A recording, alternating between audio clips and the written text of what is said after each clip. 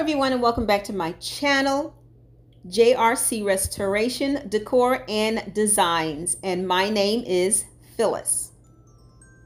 So we're almost at the finish line. We are in week 4 of our Christmas in July collaboration 2021 with the exclusive Decor Club. And our host and co-hosts are as follows. The host is Allie of Glam Elegant Living, and the co-host is Sandy, Sister Cousins Lifestyle, Melissa, Buckeye Girls Wreath and Things, Felicia, the Rodgers House, Simone, Creations by Simone, Jerry, A Happy Hoarder, Anna, the Grace Life DIY Home Decor, and yours truly, Phyllis, JRC Restoration, Decor, and Designs. Now, should you choose to participate in this collaboration, we ask that you please remember to use YouTube etiquette and mention our names and channels in your videos, as well as including our channel links along with the playlist of all participants in your description box. And for a completed guidelines, YouTube etiquette, and descriptions of what you're needing, you can go to Allie's Glam Elegant Living community tab. Now, this is a picture of a box that this Christmas tree came in, and the reason why I'm showing you this, my daughter gave me this tree that she was going to discard, and I took it, and what I'm going to do is I'm going to change the look by using these two colors of spray paint, and the effect that I'm giving it is called the Ombre effect. Now, I thought it was something that I made up until I found on Pinterest it was already in existence. Now, this one is beautiful, and it has look like about 4 colors. This one looks like it has about 3 because the middle is a little lighter than the top. Mine is close to this. I use those 2 colors, and here are the side-by-sides. Pinterest is on the right and mine is on the left, all completed. Mine comes in 3 parts.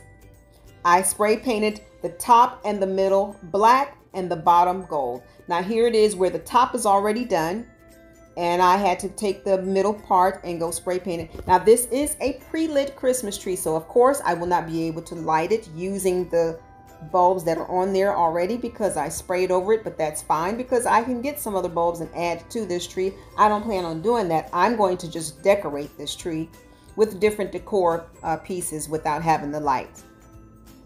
Now I'm going to be showing you how I'm taking it outside. Now, it was very easy to do. However, it is time consuming because you have to separate each branch, as always with any artificial tree. It does fall down, but you still have to separate them.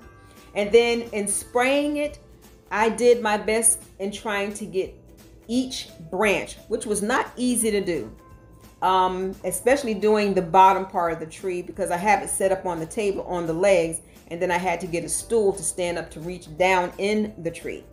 So if you decide to do this, I know this is not everybody's thing. I didn't even know if it was mine, but when it came together, I liked it.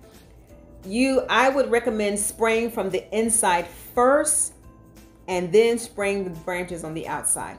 But here it is all completed, the bottom part. Now again, you can see I didn't get all of the branches, but I got enough to cover and what's going to be shown, and then I'm going to be decorating it. So you won't be seeing the decorations in this video. You'll be seeing it in the final video.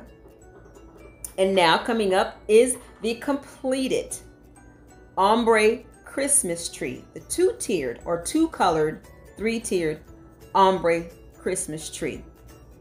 And I really liked what it looked like. I wasn't sure that I was going to, like it too much, but I do like the way it came together. Now in the black section in the middle part, it is kind of sporadic where there's a lot of spacing.